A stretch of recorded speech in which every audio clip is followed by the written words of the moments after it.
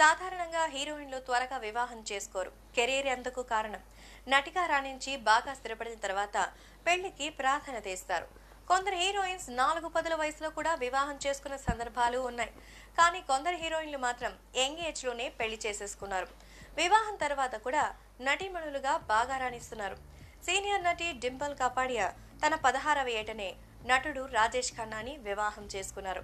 అలాగే ప్రముఖ బాలీవుడ్ నటి సైరా భాను 22 ఏళ్లకే వివాహం చేసుకున్నారు.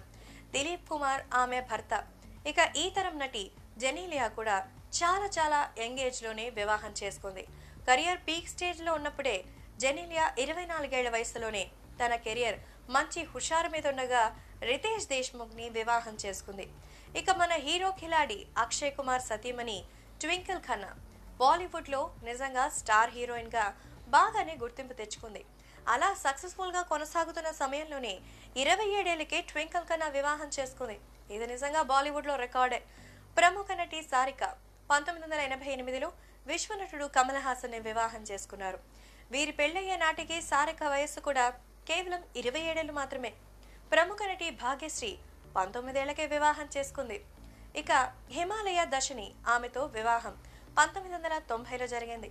హాట్ బ్యూటీ చిత్రాంగద సింగ్ 25 ఏళ్లకే వివాహం చేసుకుంది. ఆమె భర్త జ్యోతి రంధవ. ఇక అసెంబ్లీ రౌడీ, బొబ్బిలి రాజా లాంటి బ్లాక్ బస్టర్ చిత్రాల్లో దివ్య భారతి నటించింది. దివ్య భారతి తన 18వ ఏట బాలీవుడ్ నిర్మాత షాజద్ నడియావాలాని వివాహం చేసుకుంది. ఆ తర్వాత దివ్య భారతి ప్రమాదవశాత్తు మృతి చెందిన సంగతి తెలిసిందే. ఆమె మరణం ఇప్పటికీ మిస్టరీనే. ప్రస్తుతం హీరోయిన్ గా రాణిస్తున్న అదితి రావ్ హైదరి కూడా 21 ఏళ్లకే సత్యదీప్ అనేటువంటి నటుడిని వివాహం చేసుకుంది. అతిథి చివరిగా వరుణ్ తేజ్ తరసిన అంతరిక్షం చిత్రంలో నటించింది.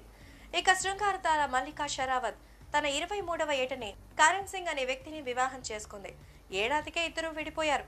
సోలో చిత్రంలో నటించి మెప్పించింది నిషా అగర్వాల్.